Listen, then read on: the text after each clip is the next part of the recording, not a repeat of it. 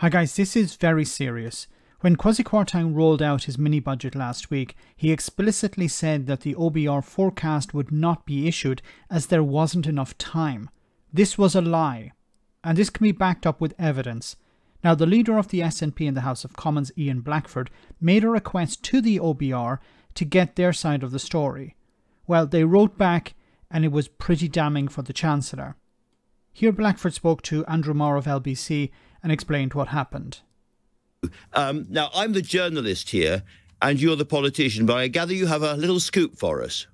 Yes, indeed. I wrote together with my Treasury colleague to the Office of Budget Responsibility a few days ago, and this afternoon we've had a response which they have put on their website. If I may, I'll just read a few lines, Andrew. We sent a draft economic and fiscal forecast to the new Chancellor on the 6th of September, his first day in office. We offered at the time to update that forecast to take account of subsequent data and to reflect the economic and fiscal impact of any policies the government announced in time to be published alongside the fiscal event planned for later in the month. In the event... That was the mini-budget, yes. That's right. In the event we were not commissioned to produce an updated forecast alongside the Chancellor's growth plan on the 23rd of September, although we would have been in a position to do so to a standard that satisfied the legal requirements of the Charter of Budget Responsibility enacted by Parliament.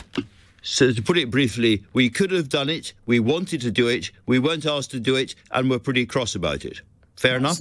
I think it's a fair assumption, Andrew. I would absolutely concur with that. And I think in the light of everything that has happened, that's pretty damning of a government that has not done what it should have done and asked the OBR to provide a forecast last week. And why didn't they do it? Because the OBR would have said this would be a disaster for the economy.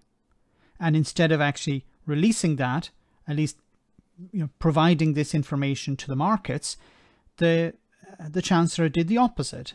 He ran with his mini-budget anyway, ignoring the OBR. Now, it's important to remember that the OBR provides forecasts for the Chancellor when they're creating their budget. This has happened since, since the beginning of the OBR's operations, I believe. So it's been doing it constantly. It's not a requirement, but it is good practice. And instead, the Tories have decided we're going to ignore that. Well, Liz Truss and Kwasi Kwarteng were going to ignore that, and this is the consequence.